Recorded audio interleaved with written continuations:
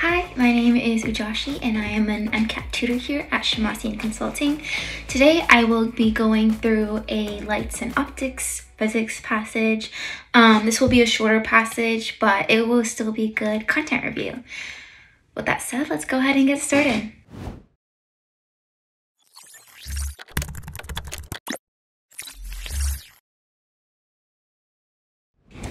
Alright, so here is the passage. Starting with this first paragraph, contact lenses are highly useful when investigating the structure of the animal eye. Placing a soft contact lens on the eyeball prevents dehydration of the cornea and limits the effects of any naturally occurring geometrical aberrations on the lens that may affect the resolution of a retinal image. So it looks like this is just background information talking about contact lenses. Lenses are, or the eye commonly comes up in discussions about lenses in physics. So just getting an idea, the cornea is the part of the eye that it protects the eye. It's the part that light first hits, and it bends the light. And then the lens of the eye is what basically changes shape in order to focus the light on the retina, which is the back part of the eye. This is stuff that we don't go over in physics, but it does come up in psychology. But the back of the eye is where the photoreceptors are, so the lights, the rods and cones. And so basically this is just giving a little bit of a background on the eye and what contact lenses can do. Moving forward, researchers seeking to create low-cost customizable contact lenses investigate a new procedure for creating and shaping hydrogel lenses. To do so, a solution was prepared by mixing 2-hydroxyethyl methacrylate with inhibitor removal beads. After filtering out the beads, a cross-linking agent, deionized water, and activator were stirred into the solution. The solution was poured into molds and round indentations were made with 6mm ball bearings. Okay, so there's a lot of words, but it's basically describing how they created the lenses. And you don't have to worry too much about it, but you should have the understanding, right, that what hydroxy is, right? So that's going to be an OH group. Ethyl is going to be a CH2CH3 group, and then meth is going to be a CH3 group. You don't have to know what acrylate is, but it's basically talking about the process of filtering and removing things in order to create these hydrogel lenses, right? And hydro means water, which it makes sense why they're using deionized water and why they have OH groups. Okay, so let's go ahead and continue. To test the functionality of these fabricated contact lenses, the indented sections of hydrogen were cut out and compared to industrially available contact lenses. The results are shown in figure 1. So this is key. It's sort of introducing the experiment. Chem, phys, biochem, and even psych-soc, they're usually surrounding some sort of experiment that the experimenters are doing. And in this case, the experiment is comparing these new contact lenses with the industrially available contact lenses, right? So in that case, that's going to be the independent variable, right? That's what they're manipulating. Figure 1, right? So when we are looking at a figure, there are a few things that we want to pay attention to, and this is something I've brought up before, but basically the first thing you want to look at is the title, right? Just to understand what the figure is about, right? So 1 right here, the title, optical properties of the synthesized hydrogel. So even though the experiment is comparing the industrially available and the hydrogel, it looks like this figure is specifically focusing on the synthesized hydrogel. And we got 2 figures here. This first one, right, what you want to pay attention to next are the axes, right? So we've got wavelength here in nanometers, and wavelength is often symbolized with this. And then we've got refractive index here. What is refractive index? This comes up when we're talking about light and optics. It's commonly denoted as N, and basically it's basically N equals C over V, right? Where C is the speed of light in a vacuum and V is the speed of light in this particular medium. So the refractive index gives the ratio of the speed of light in a vacuum over the ratio in this particular medium. In this case, it's going to be through the lens, right? So it makes sense to have refractive indexes greater than 1. That means that that means basically the speed of light in a vacuum is faster than in this medium, which makes sense because there's nothing kind of disrupting the trajectory of the light in a vacuum. So it looks like here, it looks like what you should notice, right? So after looking at the axes, and, figuring out the variables, so it looks like, we're looking at refractive index as dependent on the wavelength of light. And it looks like that as wavelength increases, right, as it gets longer, and remember that wavelength is the distance between one peak to another, right? So if we're looking at this, so wavelength would be from here to here, or it would be from here to here, right? That should be the same distance. So as wavelength increases, it looks like refractive index decreases. Since C isn't changing, so it looks like V is getting faster.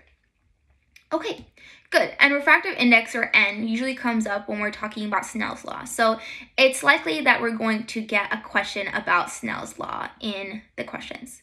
But let's go ahead and look at this next figure. So again, looking at the axes. So this is also looking at wavelength. And then this one is transmission loss, right? So that's basically the loss of the intensity as you move forward, or as you go through a medium, or away from the source. We're also sort of seeing this downward trend, right? As wavelength increases, transmission loss decreases.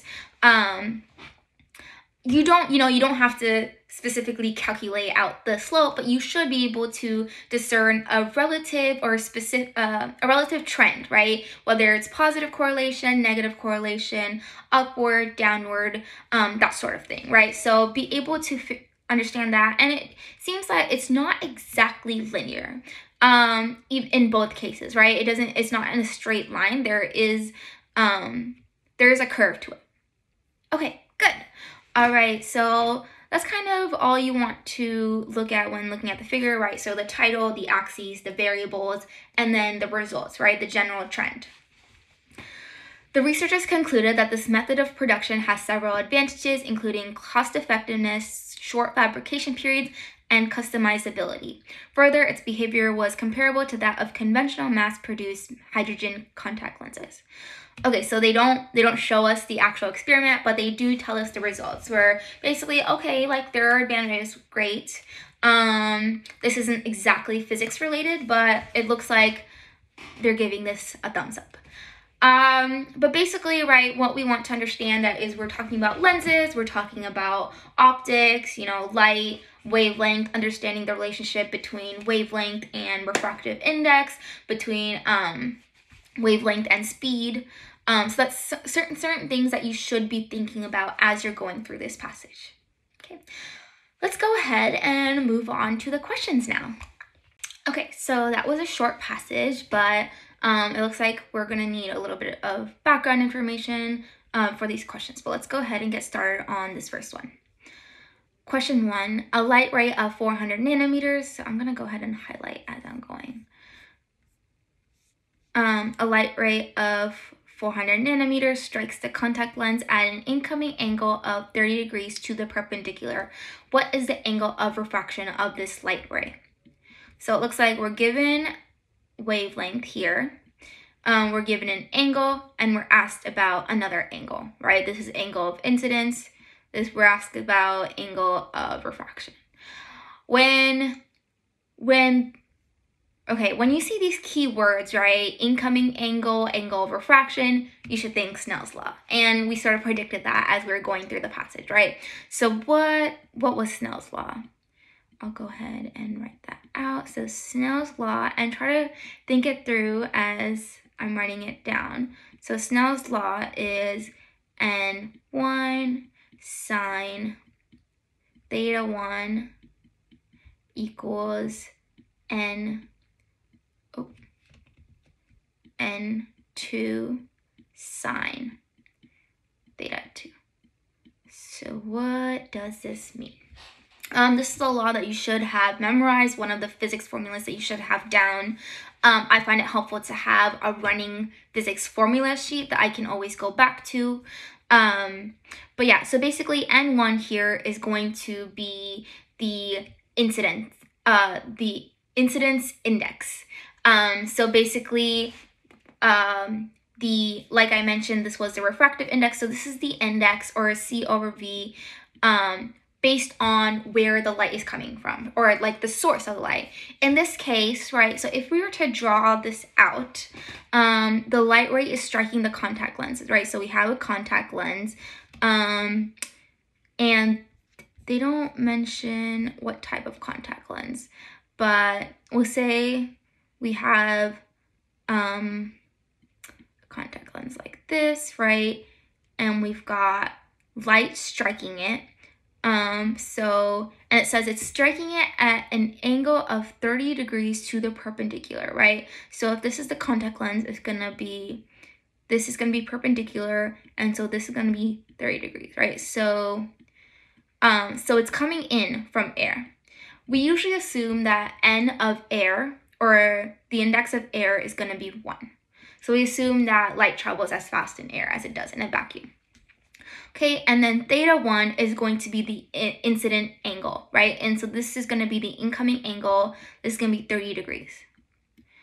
And 2 is going to be the refractive index, right? So they don't give that here in the problem, but we do know that they give us a wavelength. And if we go back to the figure, they gave us a relationship between the wavelength and the refractive index. So at a wavelength of 400 nanometers, it looks like we've got a refractive index of 1.45. So it's really just putting things together. It's helpful to kind of write down all of the information we have, write down all the information that we're looking for, and go from there. So N2 is going to be 1.45, and theta 2 is going to be the angle of refraction, which is what we're looking for, right? So that's some number.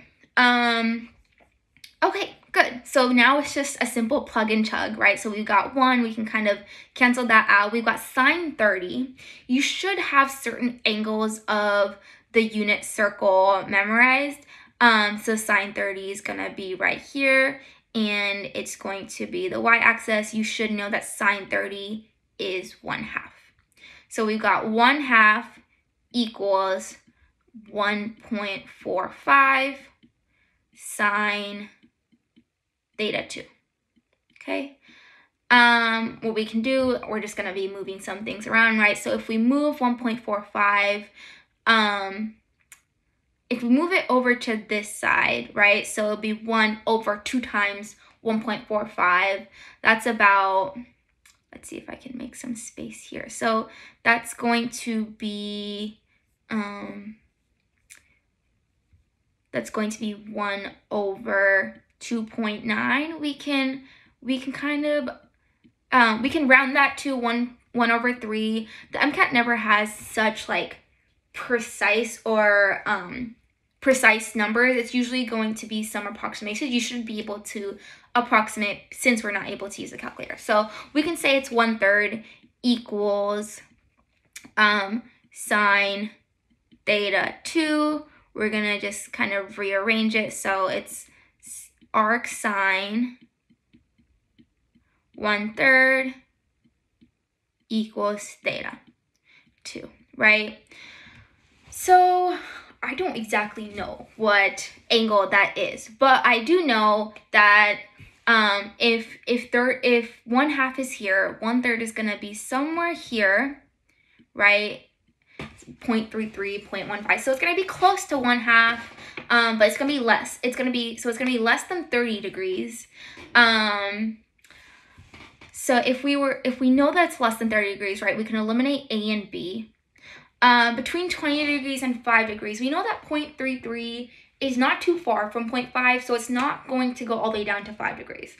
So based on these approximations, we can say that theta is going to be 20 degrees. Again, you do not need exact numbers, but you should be able to approximate based on what you are expected to know, right? So you are expected to know that sine 30 is 1/2, but you don't have to know, right, sine 20 degrees is 1/3 or close to that. Okay, good. So that's question 1. Now, question 2. The researcher finds researchers find that at certain angles, some light passing through the hydrogel lens never crosses the boundary into the eye, but instead reflects off of the boundary between the media. Which of the following best describes this phenomenon?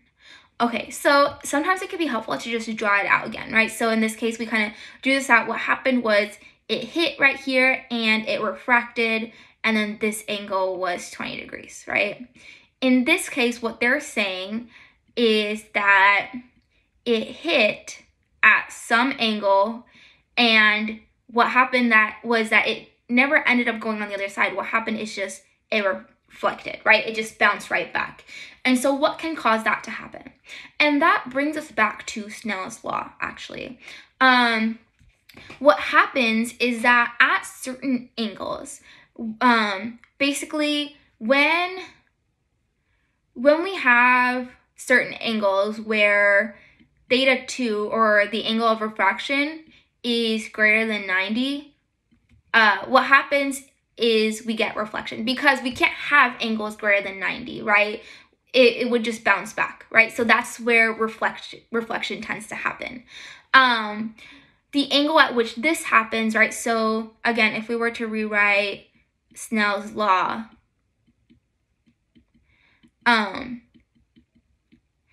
it depends on the incident angle, right? So if this angle surpasses a particular threshold, we'll get theta 2 greater than 90 and we'll have reflection. The angle at which that happens is called the critical angle. So these are just a few vocab words you should know. So critical angle is the angle at which this reflection happens. Specifically, it's known as total internal reflection when the refracted angle is greater than 90 degrees, which again isn't possible. Okay, so now looking at the answer choices, well, that first answer choice is exactly what we were talking about. It can be helpful to try to predict the answer before looking at the answer choices, because it just makes it so much easier for us. So we know it's A just given this definition, but we can go through the other ones and eliminate them as well, right? So double refraction, that happens when basically there's two indices of refraction in a medium, which causes light to bounce basically into directions. So basically it bounces or it refracts in two directions. And that usually happens when it's, when there's like maybe two different mediums, or there's two different sources within one medium. The Doppler, okay, so it's not this. Doppler effect, so that we typically relate that to sound, right? So Doppler effect occurs when when either the source or the receptor is moving, and that causes a change in the frequency that is received, right? So Doppler effect, we tend to think about it in sound, we don't associate it with light, so that we can eliminate that based just on that. But it's basically, we should know that Doppler effect is when something is moving, either the source or the receptor, and that causes a change in the frequency that is received. Okay, lens aberration, so that's basically a deviation of light rays from a single focus. So aberration is basically any deviation from normal, and lens aberration is when the light basically goes outward away from a single focus. So it's like basically we see, and that's often how we see rainbows, right? Where there's lens aberrations, because the different wavelengths of light will refract at different angles. Because again, there is that relationship between wavelength and refraction. Okay, good. So we know it's not that either, right? So this is, when it says reflection, certain angles, this angle is going to be the critical angle that is known as total internal reflection. All right, let's move on. Which of the following statements about convex contact lenses are true? So convex contact lenses, that's also a converging lens. And so converging lens is basically one that goes like this. When we think of thin lenses, we would draw it out like that, but that's going to be a converging lens. Well, we should know, so always, no matter what, so when we're talking about lenses and mirrors, you should have this formula memorized, and this formula can help you answer a lot of questions. You don't really have to memorize specific rules or anything. You can just use this formula, plug in numbers, and that can help you. But remember the formula: 1 over O plus 1 over I equals 1 over F, right? Where O is the object distance, I is the distance of the resulting image, and F is the focal length. And the focal length is dependent on the lens. With any lens, O, the object distance is always going to be greater than 0, right? So this is always going to be positive. With converging lenses, F is also going to be greater than 0, right? So lenses have two focuses, right? They have one in the front and one in the back. For converging ones, we use the F in the front, and that's going to be positive, right? So knowing that both of these are positive, and with the contact lens, right, usually the object is going to be past the focal length. So if we were to rearrange this to find out I, right, so 1 over F minus 1 over O equals 1 over I, and knowing that O is always greater than F, we're going to have a positive 1 over I, which means that I is going to be positive. So 1 is right just because we know that it's a converging contact lens. So with that, we can eliminate B. That's it. We know that it's going to be, if it's positive, that means it's a real image. If it's negative, it's going to be a virtual image. So we know that it's going to be a real image. What you should also know is that real images are always inverted. And the reason for that is the relationship between the distance and and basically the height. So when I is positive, HI is going to be negative. So since I is positive, HI is going to be negative, so we're going to get inverted real images. So we know 2 is right, so with that we can eliminate A. We can't eliminate C, either C or D. So looking at C, the contact lens produces a negative image distance. Well, we figured out that I is positive, which produces a real image, so actually number 3 is not going to be correct. And that is how we get to C, right? So we eliminate the wrong answer choices. But again, it's helpful to think through it before you look at the answer choices. Okay, good. Question 4. Which of the following phenomena could be responsible for the transmission loss at higher wavelengths, right? So transmission loss, again, is going to be the loss of intensity. In this case, right, there are 2 things we need to think about, right? We need a statement that is correct, but we also need a statement that explains why there's transmission loss at higher wavelengths, right? A lot of times we will see statements that are correct, but they don't necessarily answer the question.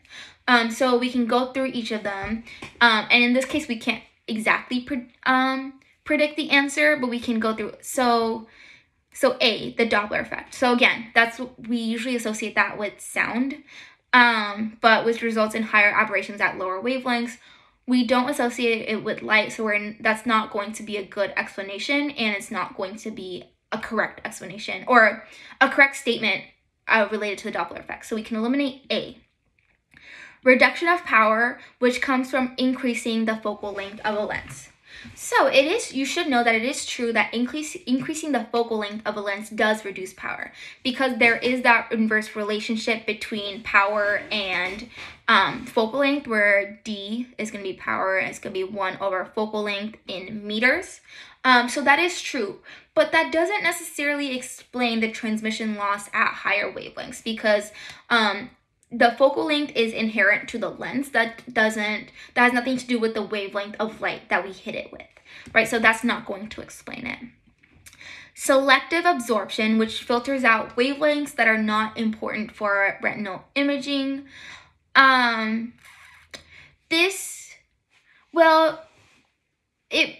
So it makes sense.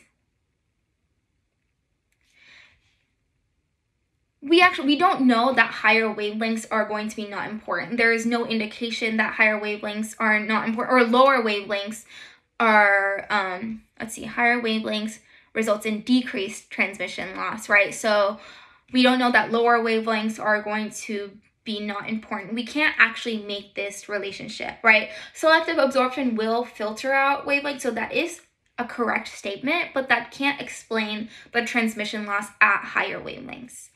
And then D, lens aberration results in the diffuse scattering of light. So again, as we mentioned, lens aberration is that diffusion of light or scattering of light rays away from a single focus. And any real world lens is going to exhibit lens aberration. So it is correct, right? It's a correct statement. Lens aberration does result in a diffuse scattering of light. Does it explain transmission loss at higher wavelengths? Well, if you think about it, right, when we have higher wavelengths, we can have larger amounts of aberration, right? And that can result in an increased dispersion of light, which could result in increasing transmission loss. So that makes more sense. It definitely makes more sense than the other answer choices. We're always looking for the best answer choice. In this case, we can get to the answer by making the least amount of prediction, right? It's the simplest explanation for this, this outcome. So D seems to be the correct answer. It seems to be a better answer choice than the other answer choices. Okay, good. Okay, last question. What is the appropriate energy of a single photon of the light that produces the lowest measured refractive index? Okay, so energy of a single photon, we should know the equation for that, E equals hf. We don't have any of these right now, right? So let's try to derive it from we do have h, right? We know, you should know that h is 6.6 times 10 to the power of negative 34 joules times second. Always make it a habit to write down units just to make sure that you are canceling out units. You end up with the right units, especially when there are units in the answer choice, right? So we have H, we don't have F, but we do have wavelength, and we do know that there is a relationship between wavelength and frequency, right? Where V or C equals, in this case, we can C equals wavelength times frequency, okay? And we're looking at the wavelength at the lowest measured refractive index. So in this case, so remember, it's important to point out that the experiments are these dots, right? So the lowest measured one was actually right here. And that's going to be about 1.43. Okay. And then we're actually looking for the wavelength. So right here, that's going to be about 680. You don't have to be perfect. You can just approximate. So we have a wavelength here of 680. And remember to put down units, right? So nanometers. You should know that the speed of light in air is going to be 3 times 10 to the power of 8 meters per second. So we're going to have to convert this to meters. And then frequency is going to be per second, right? So first we have to figure out what frequency is. Once we get frequency, we can figure out energy. So it can be helpful to we can even plug in, right? So to get frequency from this, we would do C over wavelength equals frequency. We can plug that into this equation. So we've got 6.6 times 10 to the power of negative 34. Again, always put down your units. Joules times second times 3 times 10 to the power of 8 meters per second. And here, let's convert this over here. So 680 nanometers. You should know your conversions between nanometers or between different dimensions, right? So nanometers to meters, that's going to be times 10 to the power of -9, right? So 680 times 10 to the power of -9 meters. And it's good practice to put it in scientific notation because that's often what our answers are going to be. So we got 6.8 times 10 to the power of -7, right? Because we moved the decimal point 2 places this way. Okay, good.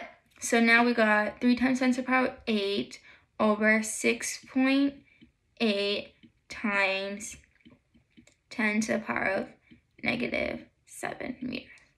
All right, so there's a few ways to go about it, but just looking at it, we could do 3 divided by 6, 3 divided by 7. We might get an iffy answer, but it looks like these numbers are pretty close enough to cancel out, right? 6.6, 6.8. Again, MCAT math is never going to be super precise, and so we're okay to do a little bit of approximating, right? But make sure not to forget about these powers, right? So now we've got basically 10 to the power of -34 times 3 times 10 to the power of 8.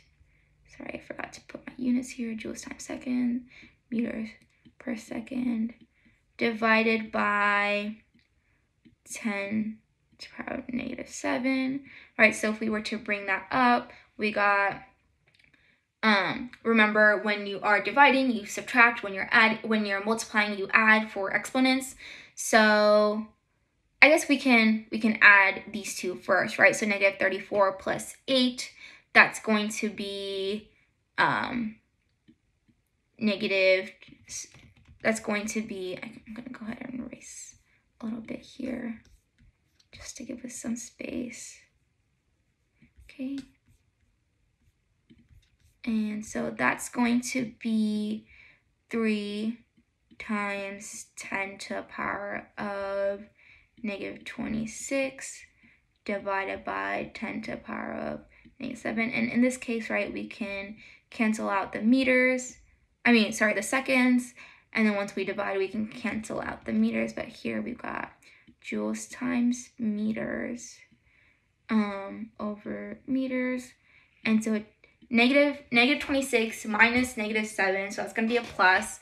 So then we're going to end up with 3 times 10 to the power of -19, cancel out meters, and we end up with joules, right? Which is exactly what these answer choices are in, which is good. That means we did our math right.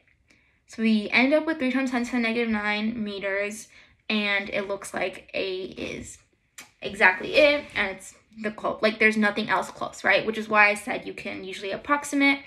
If you have time, this might be a question that you want to flag just to double check later, but it looks like we're good, and that is it for this passage. Hopefully this was helpful. If you enjoyed this walkthrough, be sure to like this video and subscribe to our channel so that you don't miss out on our future MCAT videos. Be sure to also check out our high yield strategies in our MCAT 528 series and click the link in the description to sign up for our practice questions so that you get every last bit of practice in before our test day. Good luck studying!